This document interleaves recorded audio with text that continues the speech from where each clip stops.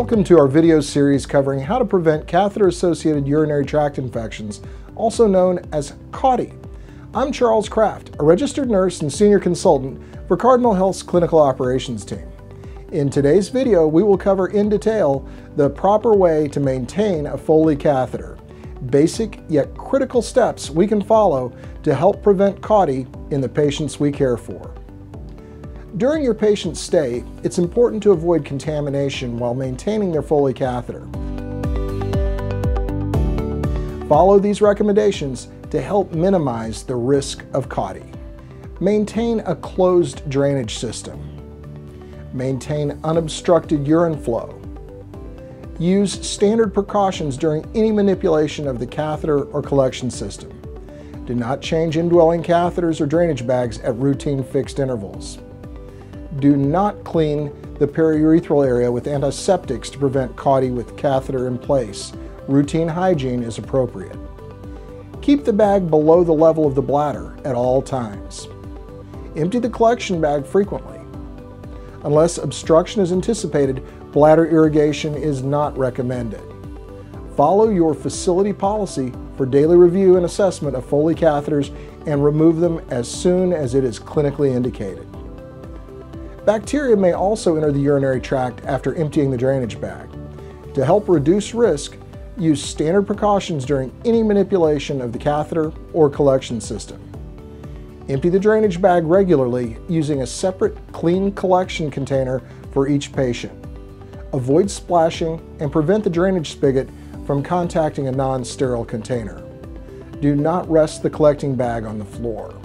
Specimens collected from an indwelling urinary catheter must be noted on a laboratory requisition or in the urine culture order. Follow your facility's policy when collecting urine specimens. Obtain large volumes of urine for special analyses aseptically from the drainage bag. These should not be used for cultures.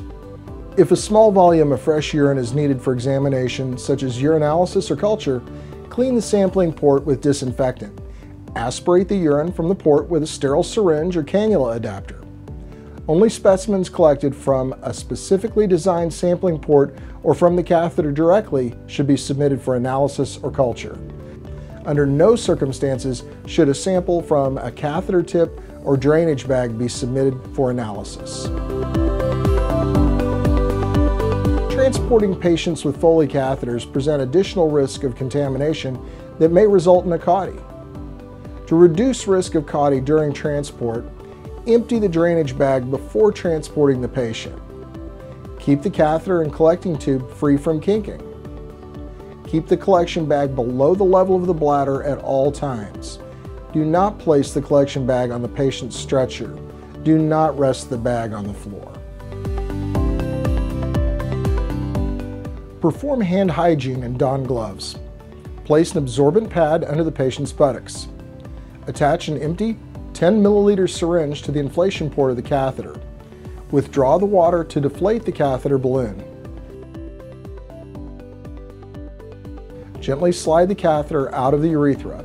It is not necessary to clamp the indwelling catheter prior to removal.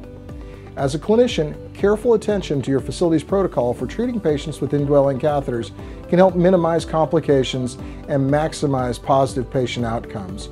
Removing the catheter as soon as possible is very important in reducing the risk of infection. For additional information on placement and care of indwelling catheters, please refer to your facility's policies and procedures and your Foley tray insert, or contact your Cardinal Health sales representative. We hope you found this video informative and interesting.